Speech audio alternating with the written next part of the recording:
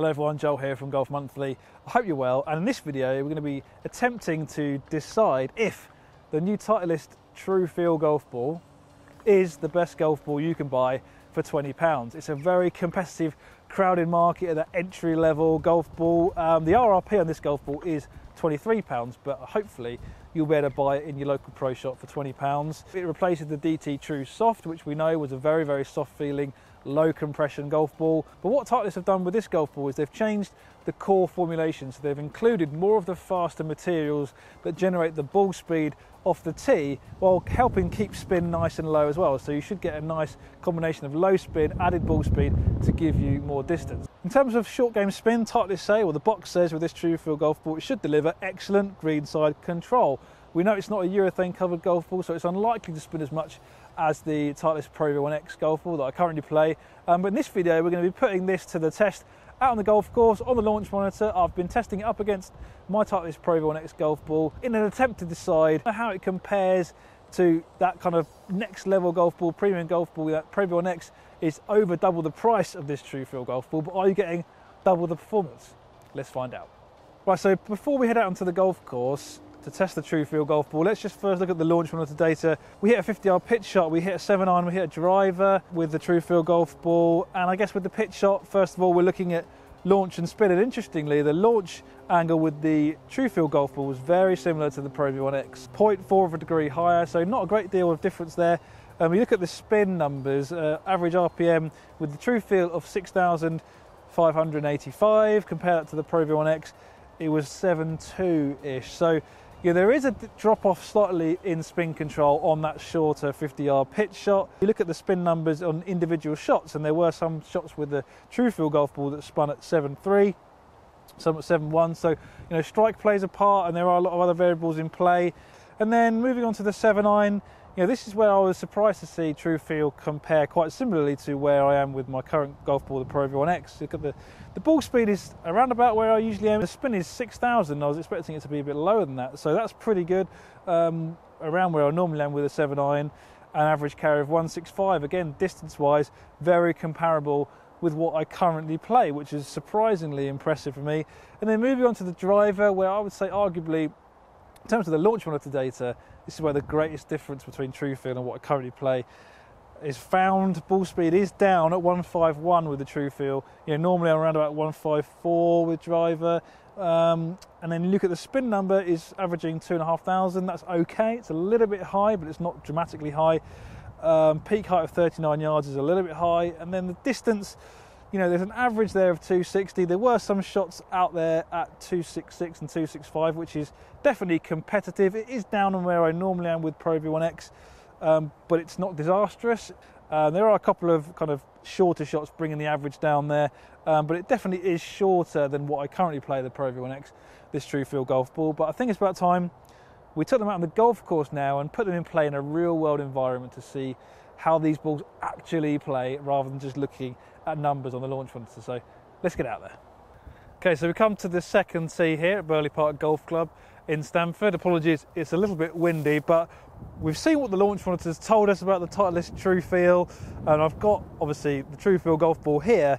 I'm going to compare it up against my current golf ball, the Titleist Pro V1X, in a real world environment on this hole. It's a pretty dead straight par 4, trees either side, so it's a good way to kind of test the direct comparison out on the golf course, and, you know, noticing differences in curvature, ball flight, distance, those sorts of things. We'll go up and see where they finish afterwards. But first thing to notice when you kind of have both of the golf balls on your hand is that the Pro V1X looks a little bit of a duller white colour than the Titleist TruFeel, so a bit of a brighter white colour with this TruFeel golf ball, kind of a little bit shiny, a bit more of a sheen to it. So let's hit the Pro V1X first, just to kind of set the kind of base numbers. Obviously, you know, this is the golf ball I currently play. Let's hit one with this ball and then we'll move on to the TruFeel.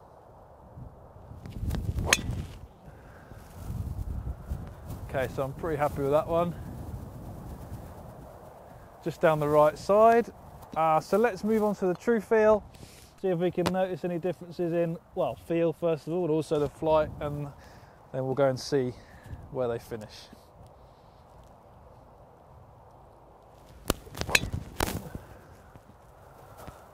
Okay, noticeably lower there on that golf ball. Struck it pretty well. Let's go and see where they're finished. Right, so we come up to the fairway here, see where the balls are, and then you can see that's my Pro V1X, which I hit pretty well. It was slightly out of the heel, but basically in a direct line with that one, and if you can see it, is my Titleist TruFeel. So really, I did strike that a little bit better, but what I would conclude from this is that in a real world environment, strike plays arguably a bigger part in how far the ball goes.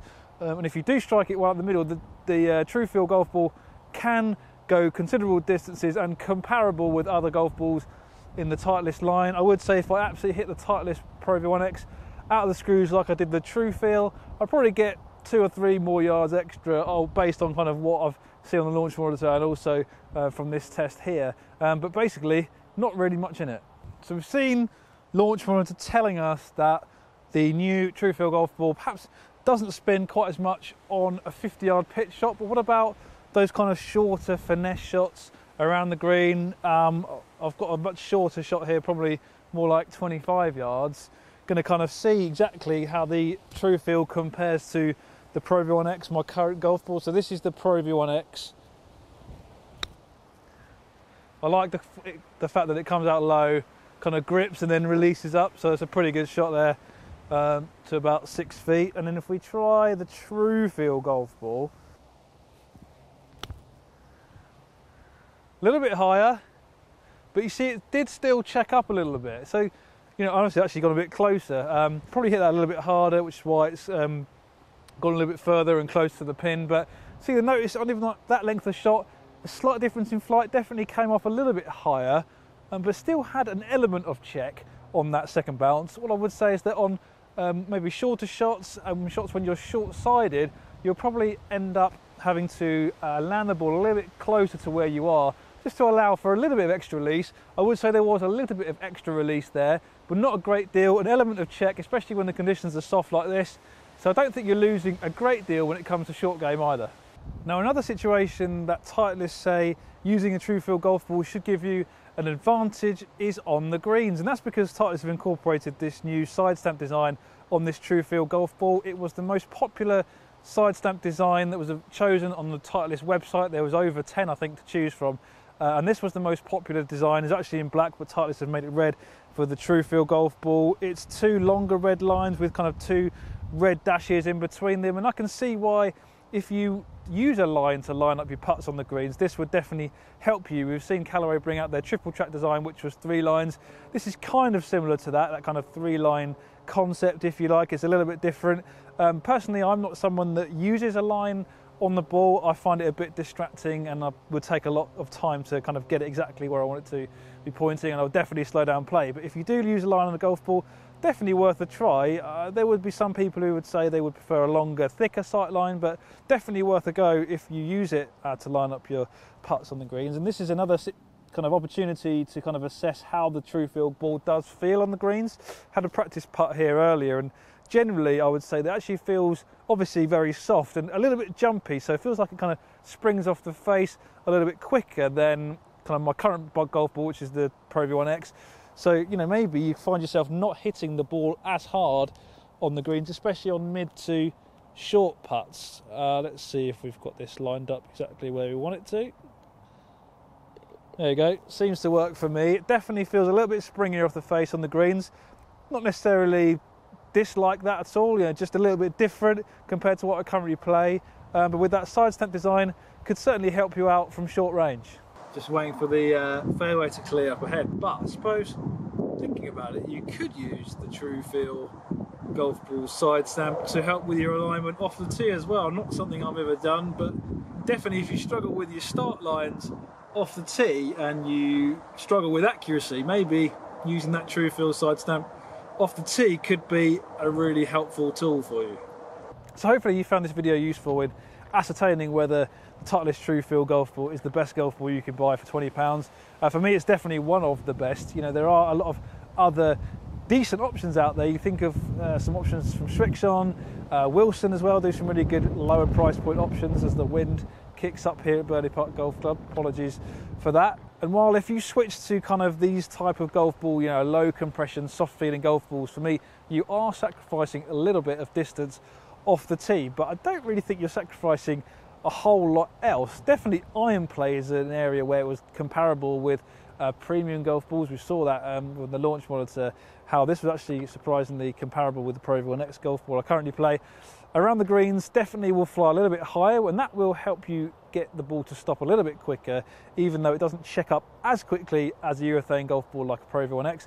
But like I mentioned earlier in the video, the distance between those premium urethane golf balls and kind of ionomer cover golf balls, or non-urethane golf balls like this TruFeel golf ball, is definitely reducing. You've got the extra height to help with the stopping power, and if you do nip it cleanly, there is an element of check, element of grab on the second or third bounce. So while you might have to kind of allow a little bit of extra run, and if you are short-sided, you might struggle to get it close to the flag, I think performance has definitely improved this kind of level of golf ball. So hopefully this has given you a really good flavour about what this TruFeel golf ball is about. Definitely an incredible amount of value for me for £20 a dozen, if you can find it for £20 a dozen. The RRP is £23, like I mentioned before. But there you have it, Titleist TruFeel golf ball.